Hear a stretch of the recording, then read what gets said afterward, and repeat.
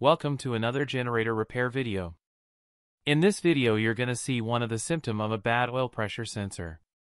This controller is in stop mode, but there's reading it is about 11 psi. It just sometimes happens because of a bad sensor. Whenever you see readings 5 or 10 psi, while the engine is off, first make sure the sensor wires are not grounded somewhere. Check the sensor's 5 volts reference circuit and the sensor's ground. Make sure there is no electrical problems.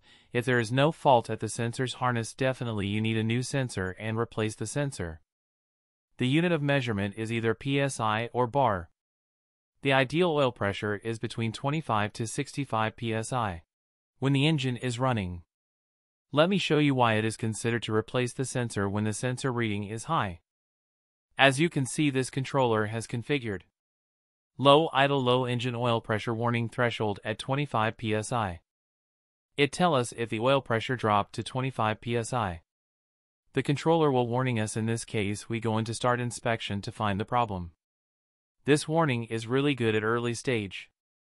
Next, there is low oil pressure shutdown threshold at 20 psi.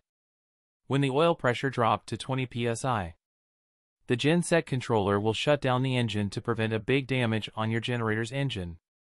That's why it is highly considered. If the oil pressure sensor reading is high or so low, check the oil pump pressure with pressure taster.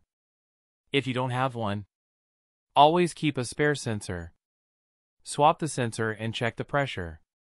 If you want to see another generator repair video from this channel, please thumbs up and subscribe.